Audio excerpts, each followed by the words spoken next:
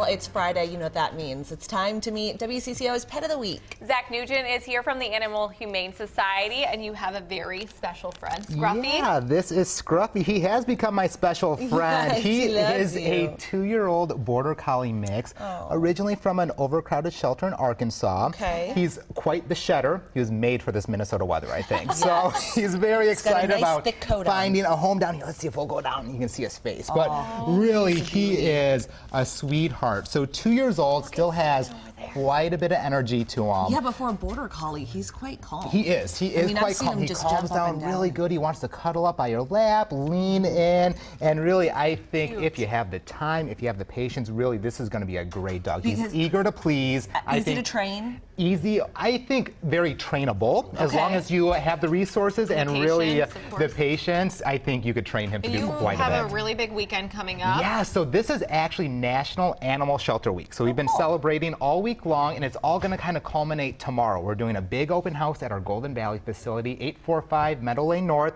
from 10 a.m. to 6 p.m. We are going to have, of course, all of our animals that are available for adoption are going to be out. We're going to do some behind-the-scenes tours of our mascots, some activities for the kids, a little pop-up shop, and really just to celebrate not just Animal Humane Society, but animal shelters in general and all that they do all across the country. I have a pocket full of treats that he's going at. But so tomorrow, our big open house, 10 a.m., Golden Valley. We're really excited, and we hope that we get a good turnout. You can take Scruffy home Absolutely. tomorrow. We'll be doing adoptions all day long. 763-522-4325 is the number you can call to learn more about Scruffy or tomorrow's event.